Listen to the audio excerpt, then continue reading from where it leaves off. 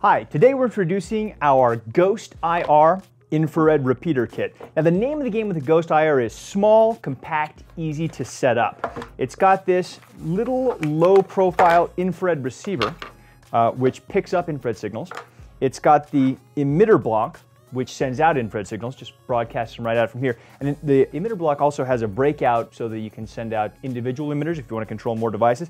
And they're connected by this small flat ribbon cable which makes it just perfect for going right from the inside of a cabinet to the outside or around the edge of a frame on your TV, something like that. So it's very compact, very easy to set up. It's battery powered, so you don't have to worry about plugging it in or running a cable. And it charges via this handy USB charging cable right there. You don't have to worry about swapping out any batteries.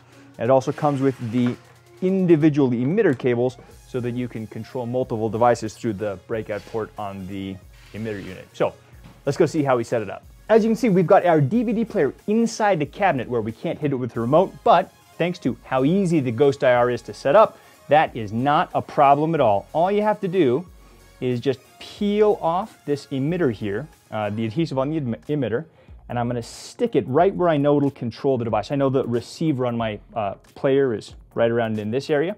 Then I'm going to put the receiver just on the outside, peel off the adhesive on it, and stick it somewhere just unobtrusive, where it's not going to be super noticeable in my setup. Then, as you can see, it just takes the infrared signals right from the outside of the cabinet to the inside of the cabinet to control the player, no problem. Easy to set up, low profile. It's an excellent unit. Take a look at the GhostIR. Click on the link below for more information.